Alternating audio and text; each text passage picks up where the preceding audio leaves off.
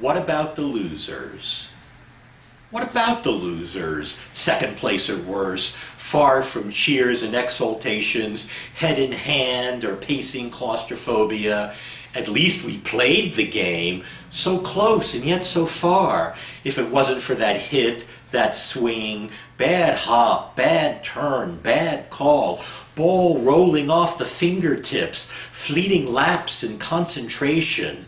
Practiced my butt off, studied for years, made the right moves, met the right people, flattered, bantered, kissed their asses, did without, planned ahead. If it wasn't for contracting markets, change in habits, insufficient cash flow, someone with more contacts, friend of brother, second cousin, old school tie, secret handshake, lies and accusations, loser, loser, loser, loser, failure, lemon, flopper-roo.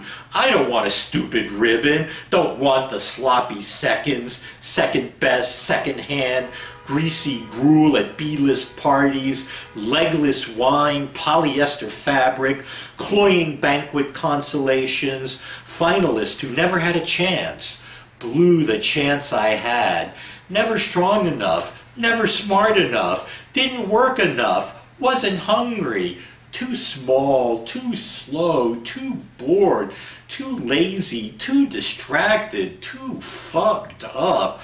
I deserve to lose. In the corner of an empty room, a lonely man constructs his fantasy, a tree of life unfolding overhead, molting blue and silver leaves, each a coupon for woman's love, exotic travel, expensive cars, enormous houses.